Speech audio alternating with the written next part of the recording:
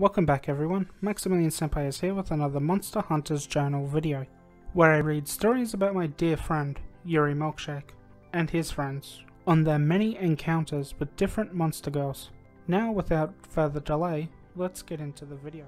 Monster type: Angel. Gender: female. Yuri's note: I'm not too familiar with monster girls and boys that reside in heaven, but angels are pretty cute and don't wear shoes, which is a-okay with me. Yuri's point of view: you know, I'm kinda uncomfortable about this, Lennon, I said. I'm completely fine dealing with this on my own, you know. I know that, boss, Lennon said, but she offered to help you know. And you wouldn't turn down the help of a cute monster girl like her, would you? I thought for a second. Yeah, I guess you're right, I said. But she's an angel and worships and works for the Christian God. Lennon softly poked my nose. The angel knows that you don't believe in her God, Lennon said. She's not going to try and convert you, or even bring God up all the time, okay? I nodded.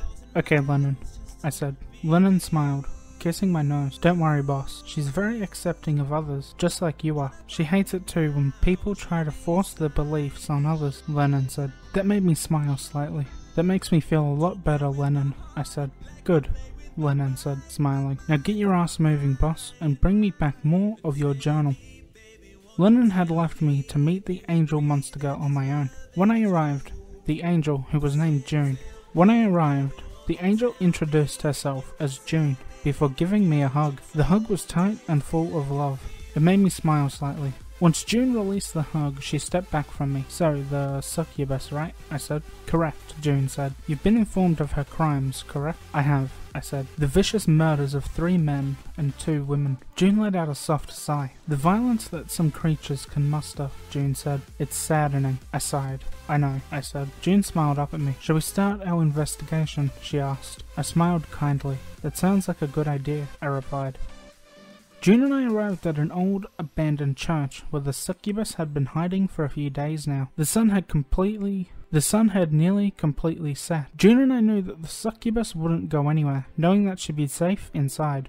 The succubus was also very young and wouldn't be able to sense June and I until we were inside of the church. June and I made a fire outside. Do you have a plan? June asked. I looked at the church. Once inside, we locate her quickly, I said. Hopefully, we'll be able to kill her without a fight. June softly took a hold of my hand. You sound like you'd rather not kill her, June said. I sighed. I'd rather not, I said. I'd rather have monster girls and boys educated properly so they won't kill or harm humans. June blushed slightly. But, she began. She's already killed, I said. June smiled slightly. Would you like my blessing before we go in? June asked. I slowly looked towards her. Your blessing? I asked. June nodded, her cheeks turning a slight shade of red. I sensed that her blessing wasn't like a normal one. My cheeks also turned a light shade of red.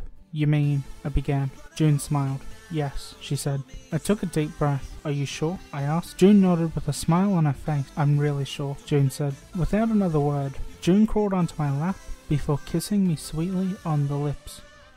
I arrived home the next afternoon, entering my office and was greeted immediately by Lennon, who smiled. So what happened? Lennon said. I walked over to my desk before sitting down. Lennon flew over and sat down on my shoulder. We didn't kill the succubus, I said. Really? Lennon said. But she killed those people. I shook my head. She didn't, I said. It was a lie by the village just so someone would kill and get rid of her. I looked at Lennon. She was only 5 years old, I said. What'd you do, boss? Lennon asked. I took her to Miss Harley, the headmistress of the school I went to, I said. I trust that she'd know what to do. Lennon nodded. That's good, Lennon said. Now, what do you have for the journal? I smiled slightly. I'm not telling until I send it over to you, I said, teasing her. Lennon giggled, softly pinching my ear. You're such a tease, boss, she said.